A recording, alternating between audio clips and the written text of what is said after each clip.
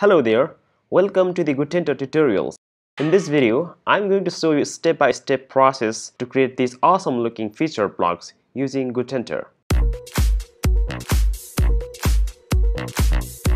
First of all, I have created one page here. Let's go to the template library. Let's go to the feature block section. As of now, there are two blocks.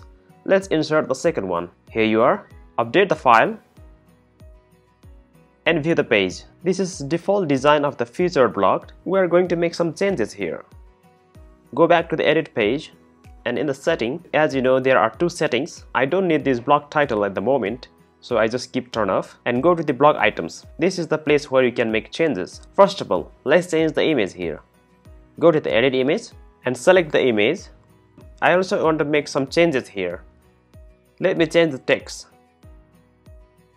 And let me change the label of this button. You can always play around these settings. Go to the style. There you can change the color and font of the text. Let's go and change the color of this text. And also change the font. Go to the font size and choose the XL. I want to change the font color of this description.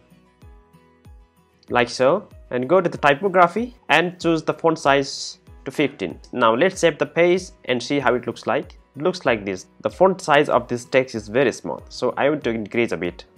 Go back to the setting, item description, and I want to put 20 and save it. I also want to change the picture.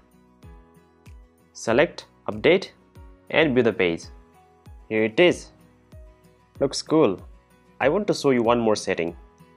Go back to the edit page. From this advanced setting, you can change the background picture of this entire block.